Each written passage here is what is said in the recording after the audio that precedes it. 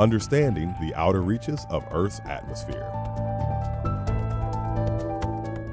Presented by Science at NASA. Up above the clouds, Earth's atmosphere gives way to space. This interface is called the ionosphere. Changes in the ionosphere, in reaction to space weather above and Earth's weather below, can disrupt communications and GPS signals and could potentially harm astronauts. So it is important to understand the region fully. Two new NASA missions, the Ionospheric Connection Explorer, or ICON, and the Global Scale Observations of the Lemon Disk, or GOLD, will work together to uncover its secrets. Together, they'll provide the most comprehensive view to date of this critical layer of Earth's upper atmosphere. ICON, from 350 miles above the planet, will home in on the effects of terrestrial weather. For a broader view, GOLD will make global-scale observations of Earth's upper atmosphere, including the ionosphere, from an altitude of 22,000 miles, gathering observations of the entire disk once every 30 minutes, more frequently than any ionospheric mission has done before. It was long thought that our dynamic sun was solely responsible for change in the ionosphere, but recent studies show that Earth's weather dynamics also play a large part.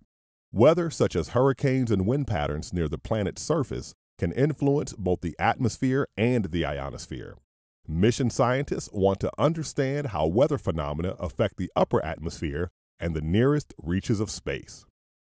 Scott England, ICON project scientist at Virginia Tech, explains, "We know Earth's ionosphere varies by an extraordinary amount from hour to hour and day to day, but we don't know the cause of much of this variability. ICON focuses on trying to understand if weather near Earth's surface can explain any of the changes we see in the ionosphere."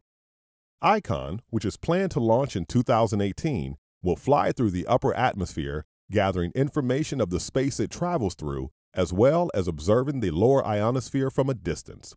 It will investigate properties of charged particles in the ionosphere and of neutral atmospheric particles, such as those shaped by weather far below, to determine how they interact.